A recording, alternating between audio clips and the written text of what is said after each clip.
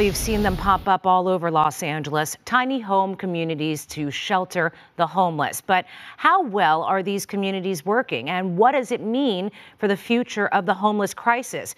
Tonight, KTLA obtained some new documents that we found eye-opening. Lauren Lyster reports.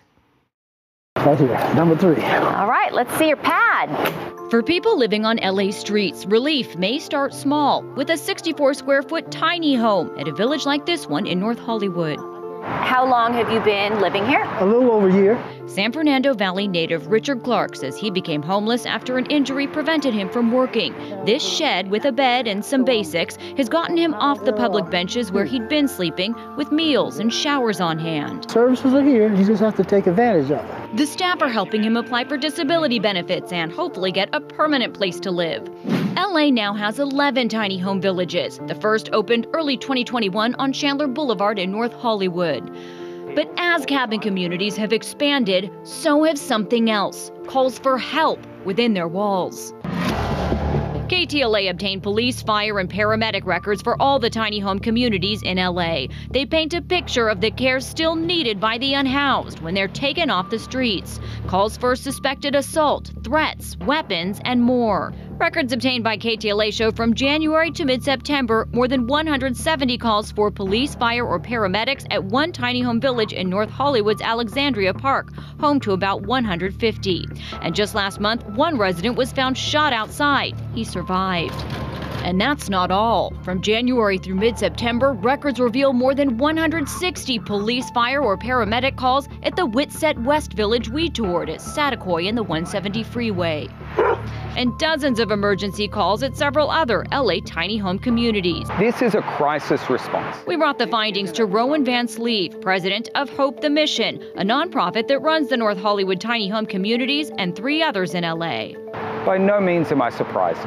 I think first and foremost, it's a lot less than the number of calls going to active encampments with the same number of people. But anytime you put well over 100 people on one site who are in crisis, there is going to be an element of law enforcement needed. LAPD records show about 20% of the calls for service to 2 of the 3 tiny home villages in North Hollywood, including this one, are for possible suicide attempts or suspected overdoses. The service provider says it speaks to the need for more behavioral health services. Many of our guests who are living on this site, they've been on the streets for 3, 4, 5 years. The amount of trauma that somebody has endured and the depths of the mental health issues, the addiction issues, are unprecedented. While their tiny homes receive services from the County Department of Mental Health, Van Sleeve calls for more mental health staff on site 7 days a week to deal with needs right away. This North Hollywood tiny home resident agrees. The staff is not equipped to handle the different types of situations going on in here. He's also witnessed emergencies firsthand. My roommate that I first was in there with overdosed.